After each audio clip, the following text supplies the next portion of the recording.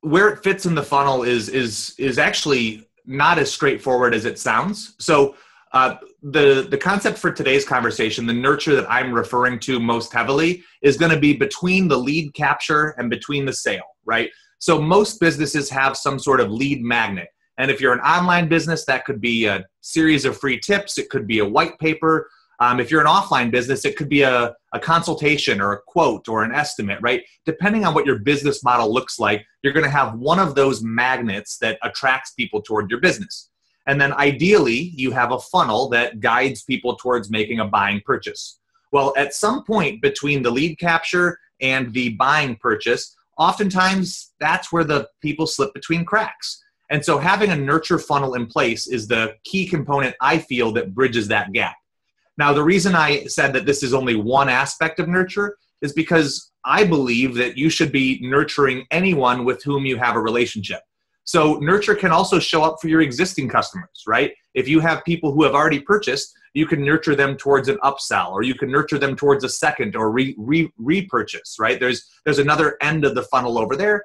And, for example, I have a referral partner program. I have a network of affiliates who help promote some of my courses. Well, I have a nurture process for them as well.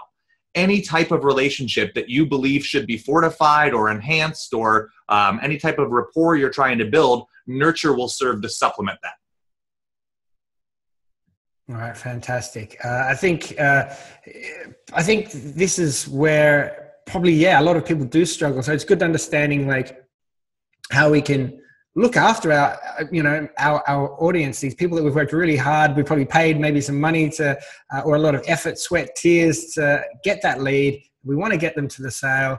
Like, make sure you look after them. Like, that's probably the easy thing, especially when you can automate it and set it up properly. So what would you, is there a specific sequence or some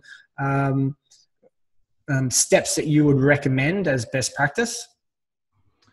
Yeah, so I've got a variety of questions that I recommend working through as you design your nurture process. But at the end of the day, it's about providing value, right? If you show up and you say, hey, are you ready to buy yet? Are you ready to buy yet? And then a few weeks later, are you ready to buy yet? That's not nurture. That's just pestering them, right? And so a lot of people approach nurture from the wrong aspect because they're looking for something out of that relationship. And there's nothing wrong with nurture driving sales, right? You're running a business. It probably should drive sales, but you need to build it with the customer in mind, right? What experience are you creating for them? What type of value are you providing? And in my opinion, are you anticipating their needs? Now, if you have a business and you have a product, you probably know the reasons that people don't buy your product. It could be that they have a lot of competitors in the space. It could be that there's misunderstandings or misconceptions about the product, or it could be a straight conflict with price. Well, if you identify those types of objections, what you can do is build a nurture process that addresses them. So it's alleviating concern for the customer, it's providing value, it's further establishing yourself as an expert. And that way, when they get to a point where they are at a buying decision or they're ready to make a choice, well, you've built the rapport with them you need to ask for a sale. And you've positioned yourself at the top of their mind, so you're the brand that they think of. All right. So, for instance, we could look at our own business and say, okay, these are the most frequently asked questions that we're getting into our support via email or over the phone. These are the most consistent questions that people are asking. Let's put this into the nurture sequence so we answer a lot of those issues that are coming up most commonly, and then maybe what are we doing? Are we telling a story about a past customer or example of how this problem or solution can be overcome, and therefore that is the value that we're providing? Yeah, so all of those things. Nurture shows up in a lot of different ways, and each business can do it very differently.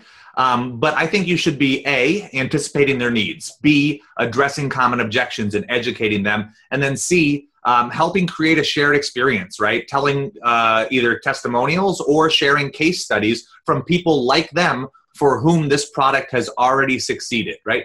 People want to validate their opinion. It's sort of the reason that tools like Yelp exist, right? People want to know what other people think. And so one way that you can help leverage that is by showing up before they ask with the types of things you know they're going to have questions about. Now, nurture should also have a specific objective, right? So in general, your nurture should have one call to action. What is it you're nurturing them toward? Is it you want them to register for something? Or is it you want them to make a purchase? Or is it you want them to become a partner, right? There's nurture for all of those different channels. And so start with whatever your objective is, and then work back to find the key milestones that should help guide them there. I've got another rule. One of the common questions that people ask is, how long should I nurture someone for? And if you can tell your buying cycle, right, the average time it takes from someone to go from opt-in to purchase, my rule is your nurture funnel should be about 1.5 times that.